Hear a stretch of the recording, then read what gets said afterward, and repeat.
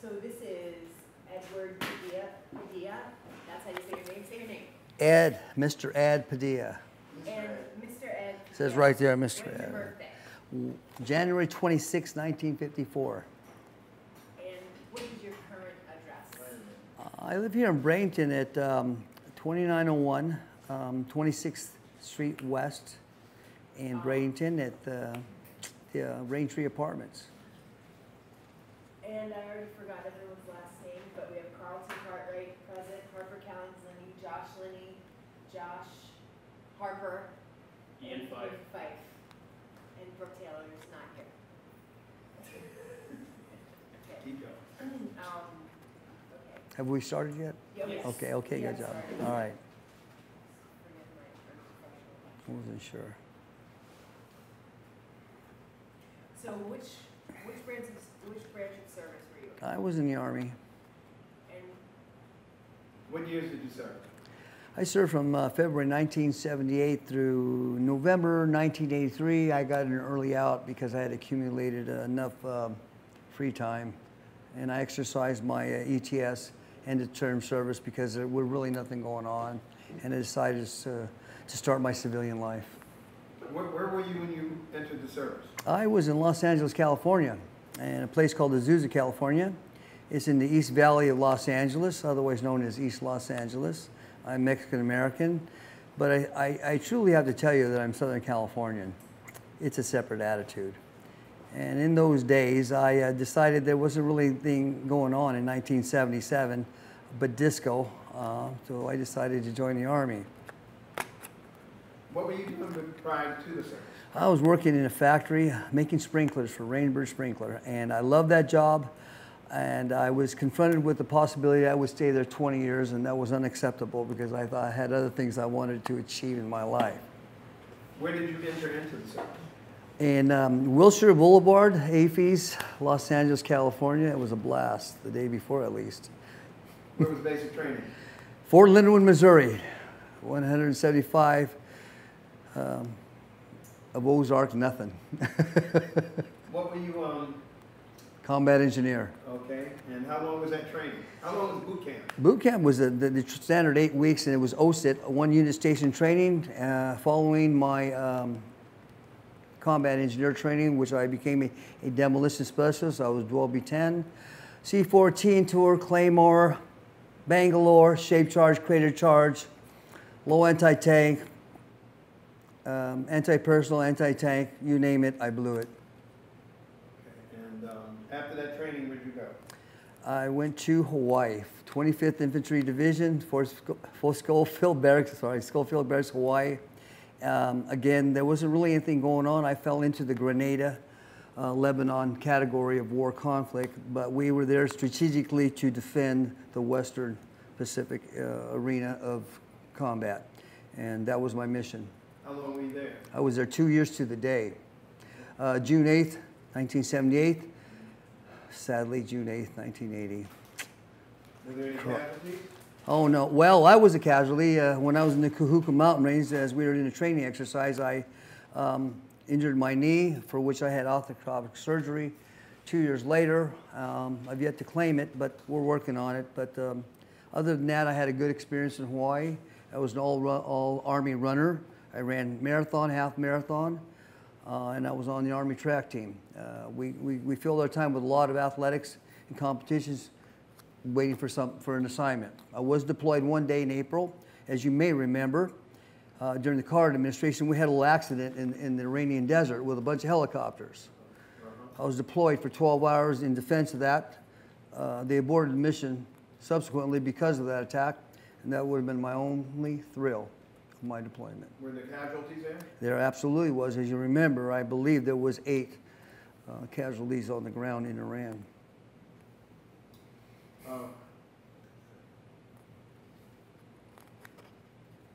Otherwise, it was a really good tour. 2 years in Hawaii. Although I was a combat engineer, I did a little boxing. I ran for the division. I was actually the 7th runner out of 1,500 people who applied for the running program. I was proficient in my MOS, and I also got an additional MOS, a 71 Lima, which is clerk typist, and I was the colonel's driver. and assisted the headquarters company in the missions logistics. How did you get along with officers and enlisted? Well, at the end of my tour, they called me Ed. They what? At the end of my tour, they called me Ed. Prior to that, it was Sergeant Padilla.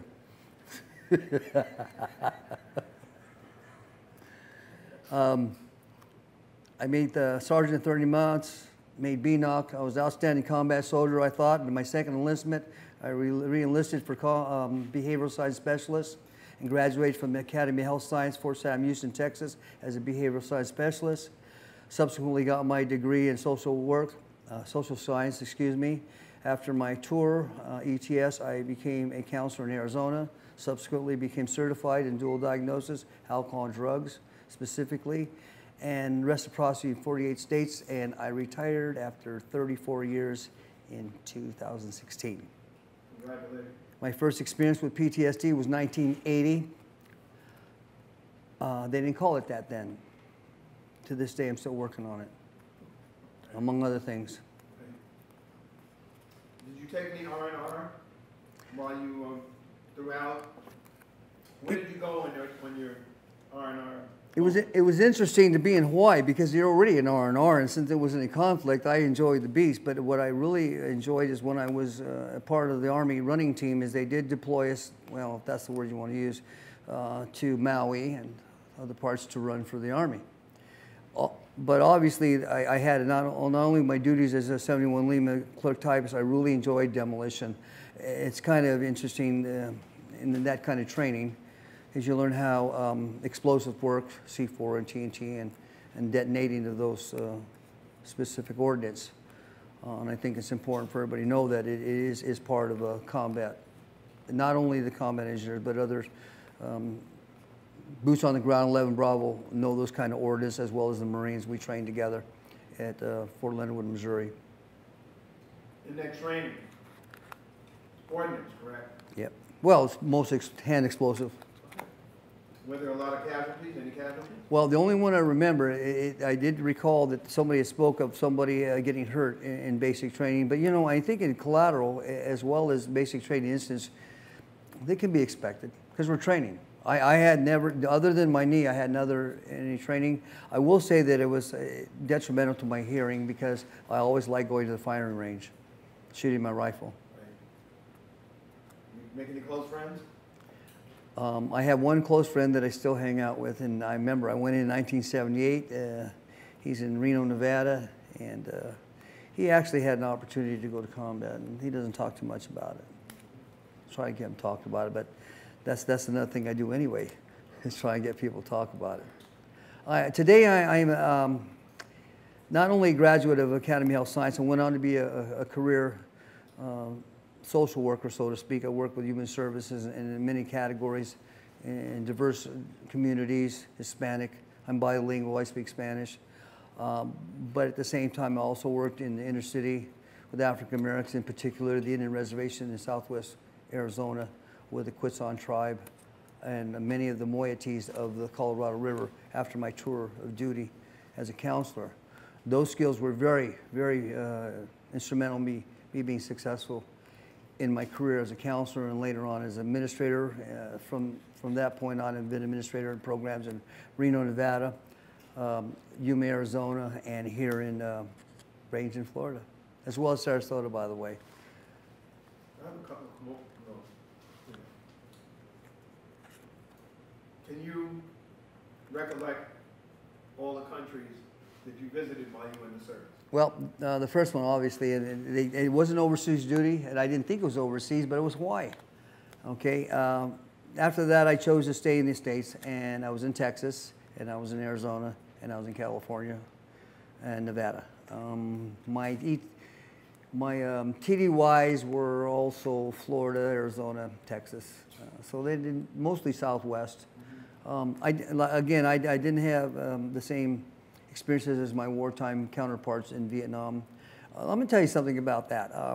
My brother joined, my cousin joined. My father is a veteran of the Luzon.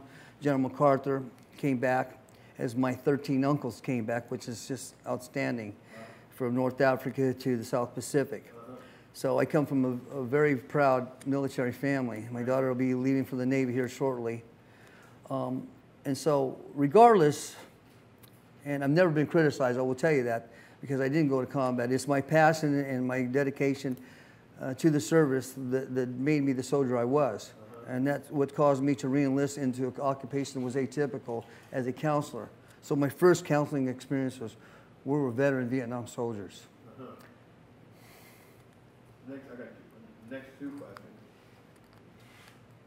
I definitely got the impression of your diverse background, family. So the social service work that you did, that was extremely multi-ethnic. I have a question for you. The question is, did you yourself witness either yourself or other groups, people of different or same multi-ethnic, same ethnic background as yourself, racism? Have you had that experience of witnessing those types of kinds? Well, before the military and after the military and during the military, I will say so. It's hard for me. I'm a different kind of character because I am Mexican American by my heritage. Right. My parents were born of Mexican nationals. I do speak Spanish and I sure like tamales and burritos. So only one instance in when I was in high school, never in the military. I guess because I did achieve rank that I really messed with, but I do acknowledge that there was prejudice. And if you say racism within the ranks, and I'll tell you what, before, during, and in the future, it's going to exist, sir. I will tell you right now, I have no doubt that it will exist. Either by individuals being brought up into the world of the impression of racism or by their own impression of why people are different. I think it's ethnophobic. And if you don't understand the word, we can Google it. It means somebody's resentment of another person's ethnicity. And I don't personally subscribe to that, or have I ever heard or experienced it in a way I can define the way you're asking that. I just know it exists. I understand, I believe I heard you say that you have experience with psychological workups or backgrounds on individuals. Would you please share with us some of the different, under that umbrella of mental health? When I was a combat engineer, I was approached by the recruiter. I had already had a year of psychology. And he compelled me to re-enlist, and I said I wasn't interested in it, but I didn't use those words. And he said, what can this man's army give you in order for you to achieve your goals? I said, I want to be a counselor. Fort Hunter Liggett, California. And he promised he would come back if he could do it. And he came back a day later, and he gave me that MOS. It was my passion for my life to be a counselor. My parents did not have college money. So the Army gave me an opportunity to be under baccalaureate graduate without hardly any effort, paid 85% of that stuff.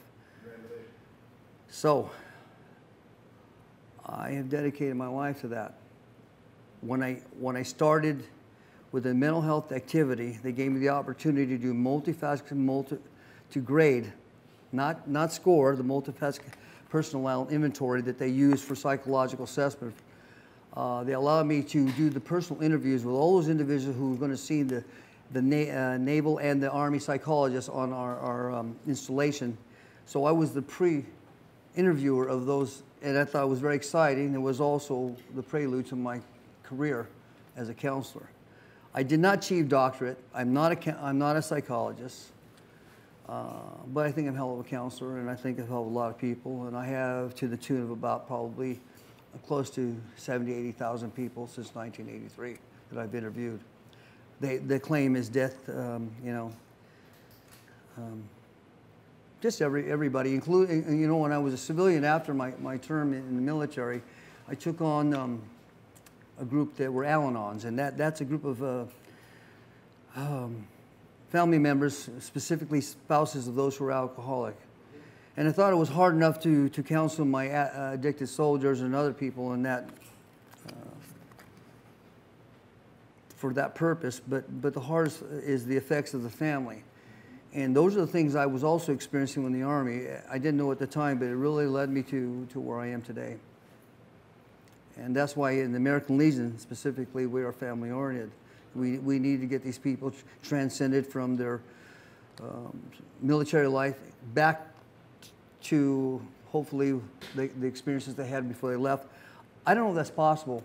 And I think spouses and children think it should be possible because they come back and daddy left this way or mommy left this way, and how come they're not coming back this way? And that's my job, so to speak. I'm not going to say I'm going to correct it. But we're here at the American Legion committed to achieve it any way we can. Nice. Okay, where you at? Were you awarded any medals or citations? I got the Army Commendation Medal, and in my last year, my mission as the non-commissioned officer in charge of the mental health clinic and the alcohol and drug program in Yuma Proving Ground, Yuma, Arizona, is to the health and welfare of 1,500 soldiers that were between 18 and, I don't know, whatever. So you're out in the middle of the desert. I was a test and evaluation center. We did Abram, Cobra, Apache, and these people went out in the field and they were testing and evaluating the most expensive equipment in the world, and I was their babysitter. And so every morning at muster, I was supposed to check their breath and their demeanor and their ability to stand at attention, and if they weren't, then they went back to their barracks. But more specifically, I was also instructed to teach them things about their domestic situation, because there were soldiers out there with families. We were in the desert about 20 miles outside of Yuma, Arizona, and about 100, 106 degrees. Not a lot to do out there, so you know that the bar was probably frequented. And so we're just trying to help them out. And so I implemented a program that was essential in improving the quality of life, not only for the soldiers, but the families. And John Omarsh, Jr., I believe his father was a general, and he was a secretary of the Army, decided to give me a medal for making sure my soldiers maintained their discipline and integrity. Speaking of which, how did you get along with officers and your fellow enlisted? Well, when I was there, I was also, I feel like I needed to bring my certificates. I was also tasked with the race relation in my battalion in Hawaii and subsequently afterwards. And so I've always been known, even in my programs today, as the peacekeeper. I always try to have people come up with a solution to what their issues are between each other. I think dichotomies can be resolved, even though we approach resolutions from two different perspectives. So yeah, always. Anybody want to contest that? Seriously. I mean, you really have to push my button, and I don't know where that button is, I tell you the truth, but it's there somewhere.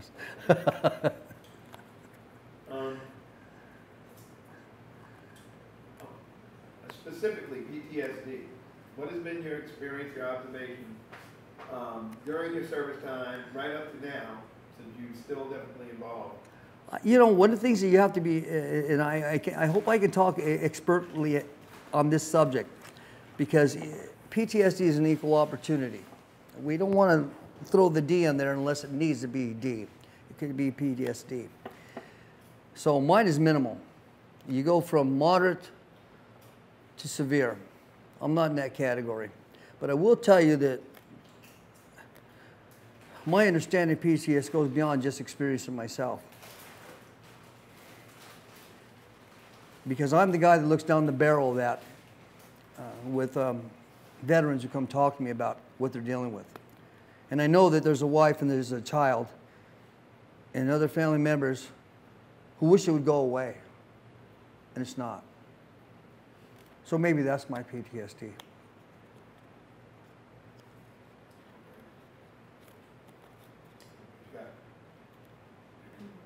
you recall the day your service ended? I was sort of bummed. Where were you? I was let out of the Army in Yuma, Arizona, and I stayed. I got 2 weeks off, and I went straight to a mental health activity. They hired me on the spot because I was I was the NCOIC of the clinic, and I had interaction with the community. I've always been working with the community, even in my military experience, so they already knew who I was, and actually they're kind of waiting for me. But I was kind of sad. I had applied for officer candidate school 6 months previously and got accepted, and so I was looking forward to becoming an Army officer. And my MOS, you have to understand, I was a behavioral science counselor. It was shortage all over the military. There wasn't a lot of us. Just like right now with the VA, we can't even have enough counselors if we wanted to. I'm not going to pay them enough anyway. And so they flagged my orders and told me I was going to Germany. And I would have went from the NCOIC of my clinic in Yuma, Arizona, to being a subordinate sergeant in Wiesbaden, Germany, taking, you know, I was already on top of my game, and I was going to be an officer. So I went to my XO and said, sorry, see ya. And that was pretty sad. It's all right, I'm doing it. I'm here. What did you do in the days and weeks after that? As I said, I took 2 weeks off. I was married then, one of 3 marriages. And my wife at the time was not satisfied that I wasn't looking for a job. I said, holy mackerel, I just did 2 tours. Well, it only lasted 2 weeks. I did bass fishing. And then I got the call, and from that point on, I think I missed 19 days in the first 17 years. Amassing a career as a senior counselor, administrator, presenter, both local, Yuma, Arizona, Jackson, California, Amador County, as a senior counselor there. Went to Reno, Nevada, administrator of the jobs program, guest speaker at the Native American Institute in Norman, Oklahoma, and in Lake Tahoe, California for Native American presentations on benzene and inhalants. I was I don't know, they give you these guest credentials to be at the University of Oklahoma. I was a faculty member for a day. It's pretty cool. Anyway, so there's a lot of things I've done along the way that resulted from my experience in the military class. I also was awarded 13 units toward my degree when I left because it was credentialed by the Association of Junior Colleges, and so that did work. And so I've done pretty good over the years. I take it the GI Bill paid for all of your education? No, not at all. I didn't go to college after the Army. I got my education while I was in, and I'm still eligible, and I want everybody to know that you're still eligible forever.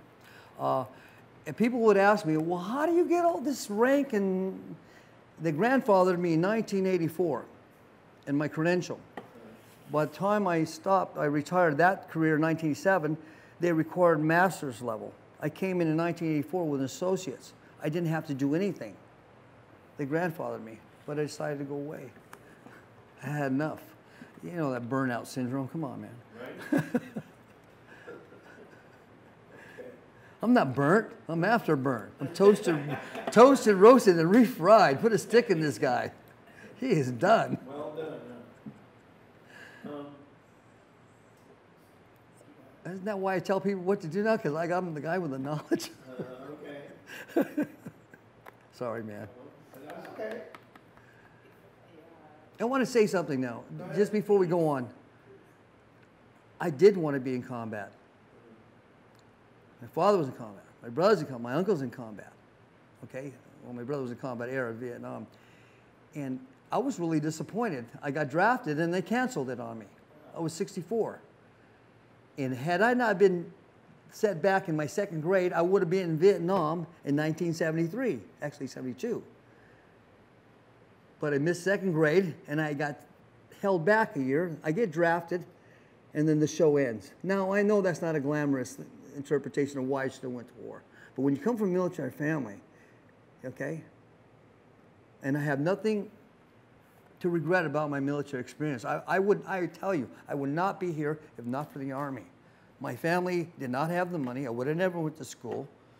My family and citizens in Los Angeles at the time were dying from drug abuse, gang violence, or going to prison, and my father was not going to have none of that. He was a soldier from the Luzon with a Bronze Star. Go ahead.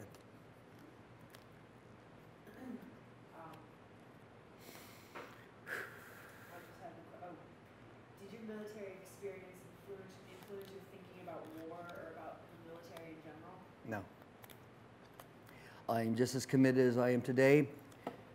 Josh is back there. When this comes up, it don't come down. And we still are the same thing, and I'm glad you said that, because there's a concern about what is a militia and what is not. And that oath says that I am going to defend the Constitution in this country against anybody, foreign and domestic. So no, I have not changed my idea.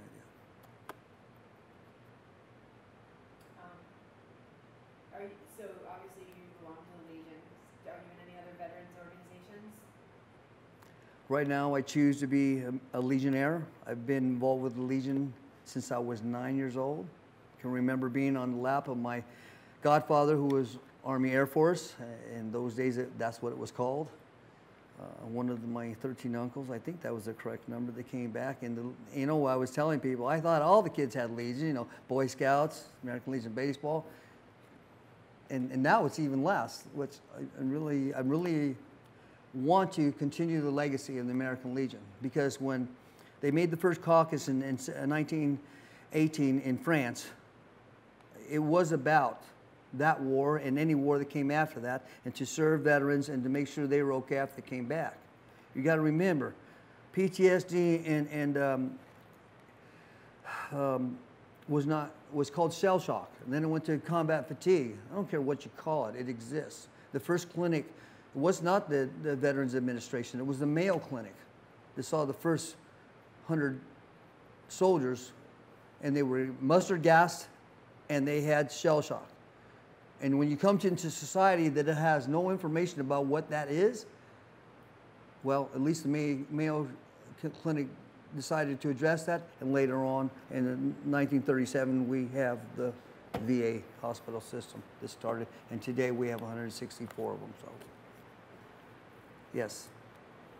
What kind of activities does your post have? Well, we have a lot of activities. Of course, we have our bar and all the libations in there, but I tell you what, we are a community-oriented post. We offer our auditorium at very competitive price, if not lower than competitive. We have a lot of dances. We have events that contribute to not only fundraising, but we want to try to make them fun. We just had one right now last Saturday, Christmas in July. That particular dance is going to raise money for the active duty children in our community. The auxiliary is very active with the community. The sons, which is the sons of those individuals who served, also have their auxiliary, which they contribute to. Every one of our auxiliaries are family members, and they contributed to post activities like we did this last weekend. And it was a very good success, 156 people in our community. We have where we're at right now is the pavilion. Out here we have horseshoes, we have a lot of events, we have rock shows out here. 50-50s, bingo is a big thing.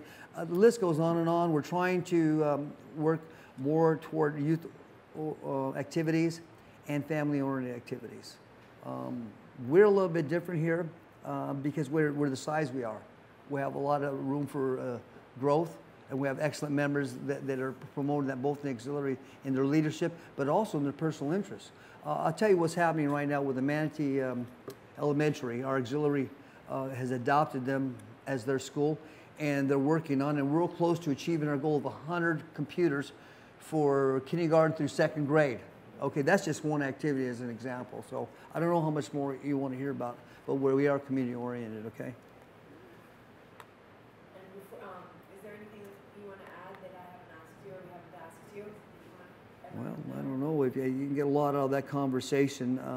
The one thing about me though is I am passionate not only about veterans and veterans services and the families. I just wish that our climate in the United States not only would be about unifying. You know, I think maybe rather than get to a lot of rhetoric, when people ask me about political stuff, I tell them adamantly, I'm a Legionnaire. I don't have a gender. I don't have an ethnicity. All I have is Americanism. And that's the number one priority of the American Legion, is to be American. And this other stuff has to stop. Thank you. I have a question for you. Sir. How has your military experience affected your life? I don't think I would be the person I am without having been in the Army. Absolutely. I just can't conceive. You know, people ask me, do you regret anything? Well, other than my marriages? Well, that's a separate conversation, but anyway. Not wholly. I'm sorry. I have to apologize for that. My kids are the greatest. Maybe had some bumps in the marriages, but the kids, if you know my kids, as some people know them, so that's probably not a true statement, but I tell you what. I don't know what else I would have done. I would not have been able to get my degree for what I choose. I would not have been as successful, and I'm proud of my career achievements, and the most thing that I'm most proud of is all the 37 years, including my time here with American Legion, has been with integrity and honor, okay? And that came right back from the beginning of being in the military. All right. I want to throw one thing in. My dad, even though he didn't have a big vocabulary, his favorite word was tenacity. And I think we're lackluster in that. The younger guys need to, not the soldiers. Troops are doing a good job. Talked to a guy today, Bronze Star. I think he could be my baby. Not my baby, I think he could be my son. E5, airborne. I think you guys talked to him earlier, huh? Awesome dude, right? You're going to come back and interview my daughter in a couple of years, and you see somebody awesome. All right. Yeah. I'd like to thank you for a great interview. Thank you. Thank you for your service.